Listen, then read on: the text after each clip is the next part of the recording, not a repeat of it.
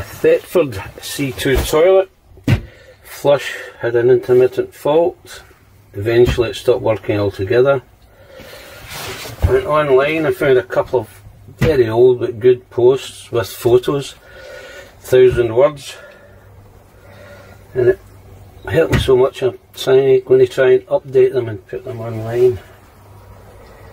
The post can be found on ukcampsites.co.uk, caravan repairs, both by Flogit. So I've started, I've removed cap from here, the long screw that's in the base of that. I removed the toilet holder, I put some WD around that and it managed to ease it out. Revealing the pump located just inside here, held by one screw and this little shoulder piece.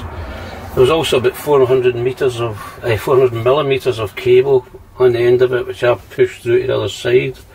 If you get your hand in, you can just about feel the rubber grommet that goes through. It's very tight. So, main culprit,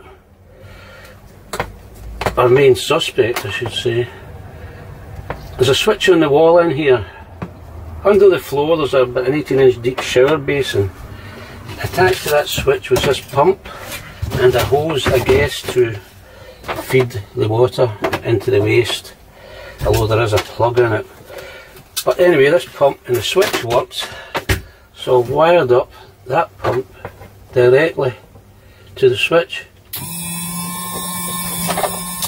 Main culprit or suspect exonerated. So now I think I'll head outside. This is the cable I pulled through. I soaked it up, it's quite tight. I don't know if you can see the band there, about 10mm, that's what was showing through. It wasn't easy, I hauled on it down enough to get it out enough to follow the feed up and get long nose pliers on it and pull it a bit further and then get my fist around it. Anyway, the shrink wrap idea of Flogits isn't that bad, but it's letting me work on it here and wire it up. My next plan is to run a cable from the switch direct to it and use the switch as my on-off for the flush for the time being. Right, another post suggested a mirror. Without a mirror you see nothing, absolutely essential. I don't know if you'll see anything. I drag this along like that on the camera, but that's how it's done, and don't ask about that. But it will reveal this located totally up inside, totally out of sight, and the mirror will show you 4 locating screws. That's one of the screws, plus the top one you took out. When I'm looking at this, there's a fuse here, a glass fuse here, and where is it? It's just under here, a little micro switch. Suspect number 2. So I thought, till it threw me a curveball. So I'm going to go indoors now and look at this and show you the curveball. Okay, I think I mentioned this is slightly different from the online photos.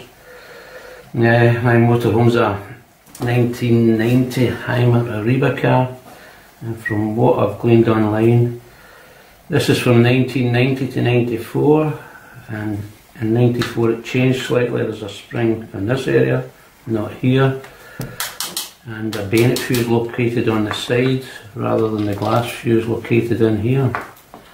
Anyway, the curveball was when I was playing about with the mechanism, this fell out. I saw it located underneath here, but when I took this off, I can't see how it's held in place. But another micro switch, and I know it's its location because I can see where it's been rubbing on the underside. The marks are there where it's when you depress and twist. So I took the micro switch out, I looked at it, and there's a hole here and a hole here, just like, I don't know if you'll see it, just like a watch band.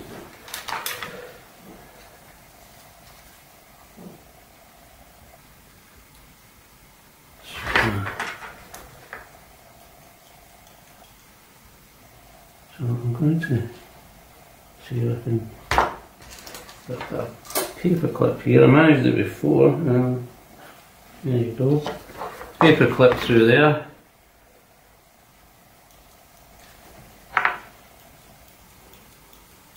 I don't know if that's how it's held in place. It seems a bit sugary to me. But I'll put it back together and I'll put it on, and it does kind of work. But there may be some other way of holding it more. Anyway, no matter what, if that is how it's held by a pin, and a pin is working loose, it's a recipe for an intermittent fault, soon to be followed by the full booner. Okay, so if you're looking for an intermittent fault, it's £15 for a micro switch at the other end, £40 for the whole unit.